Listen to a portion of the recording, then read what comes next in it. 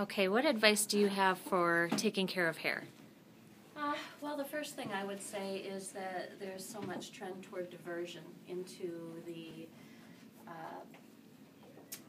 drugstores, into the large chain stores these days. And when you buy product from the larger stores, you may find that you're getting dated product, overpriced product. You're not getting the right recommendations for your particular hair type. I would recommend that you use professional products.